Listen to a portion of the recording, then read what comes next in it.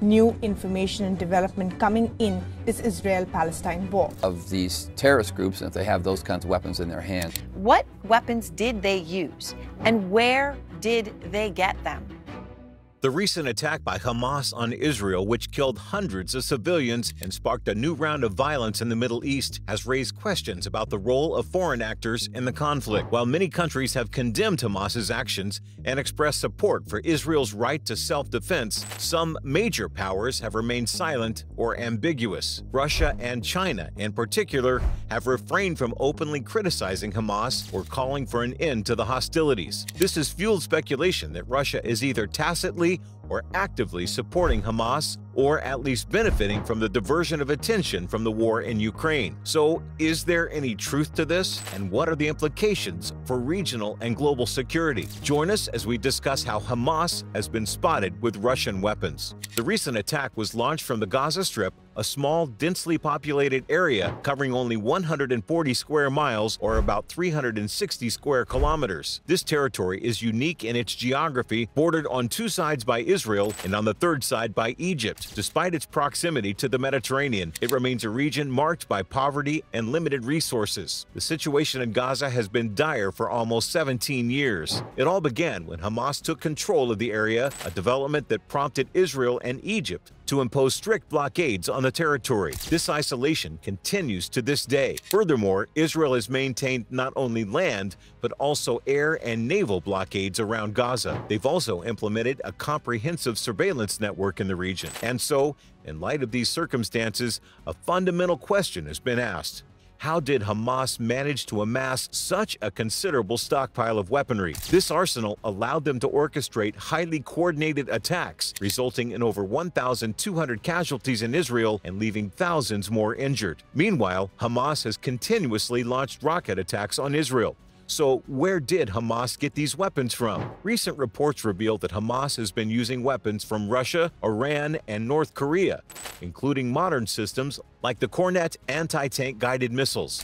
And this has fueled the presumption that Hamas has been preparing for a large-scale attack on Israel for a long time. The Kornet is a laser-guided missile that can penetrate up to 1,200 millimeters of armor. It has a range of up to 5.5 kilometers and can be fired from a tripod or a vehicle.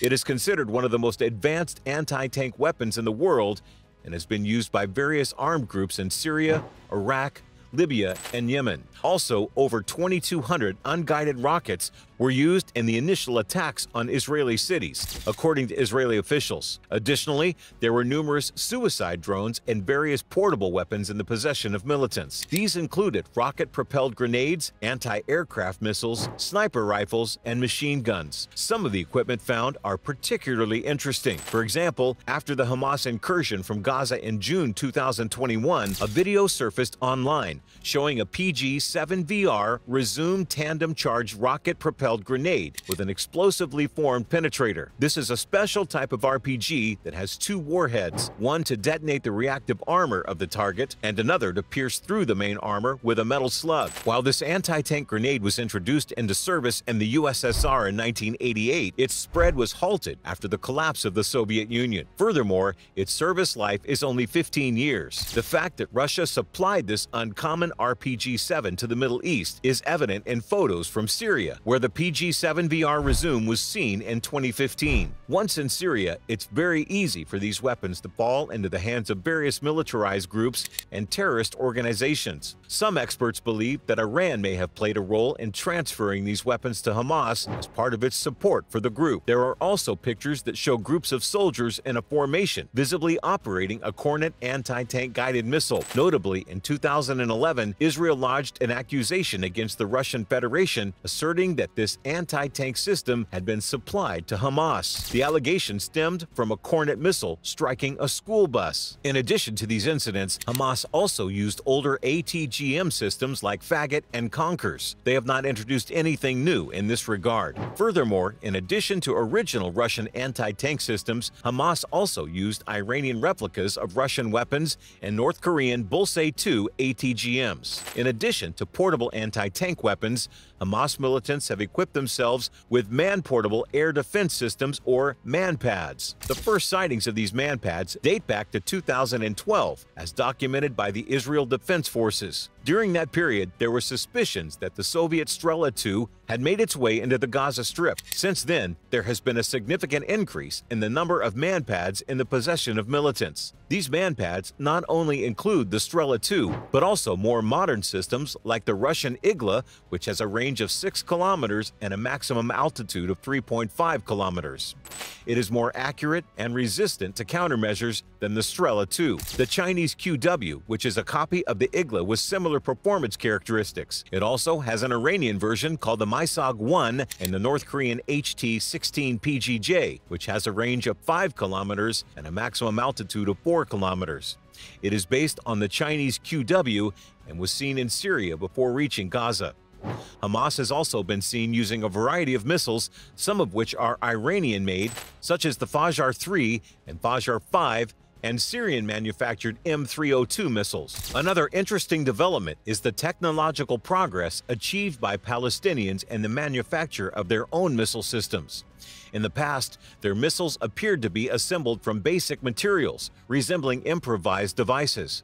However, more recent missile designs show a remarkable transformation. They now resemble mass-produced weapons crafted with a higher degree of mechanization and the use of sophisticated machine tools. This suggests that they may have acquired advanced manufacturing capabilities, possibly with external support or resources. It is clear that these are definitely not some made-in-garage missiles, unlike Mutabar-1 anti-aircraft missiles, which are improvised from old Soviet rockets and have a low success rate. The sophistication of these weapons raises intriguing questions about their origin, manufacturing, and distribution. It is possible that these weapons came through sea smuggling. Hamas has used boats and ships to smuggle weapons from Iran, Sudan, Libya, and other countries. In some cases, Israel has intercepted and seized these vessels, such as the Karine A in 2002, the Frankop in 2009, and the Klaus C in 2014. However, some of the shipments may have escaped detection and reached Gaza. Hamas has also dug hundreds of tunnels under the border between Gaza and Egypt, which have been used to smuggle weapons, goods, and people. These tunnels have been a lifeline for Hamas, especially after the blockade imposed by Israel and Egypt in 2007. Israel had tried to destroy these tunnels with airstrikes and ground operations, but new ones are constantly being built. Hamas has also received weapons directly from its allies and supporters, such as Syria and Iran. These countries have provided Hamas with rockets, missiles, and technical assistance. For example, in 2019, Iran claimed that it had supplied Hamas with Fajar-5 missiles, which were used to target Tel Aviv. According to Bilal Saab, a senior fellow and director of the Defense and Security Program at the Middle East Institute in Washington, Hamas's tunnel infrastructure is still massive, despite Israel and Egypt regularly degrading it. Daniel Byman, a senior fellow with the Transnational Threats Project at the Center for Strategic and International Studies, also said Hamas has received arms from Iran smuggled into the Gaza Strip via tunnels. This often included longer-range systems. Israel has been trying to stop the smuggling of weapons and other goods through tunnels under the border between Gaza and Egypt for years. Israel considers the tunnels a threat to its security, as they allow Hamas and other militant groups to obtain rockets, missiles, explosives, and other weapons that they use to attack Israel.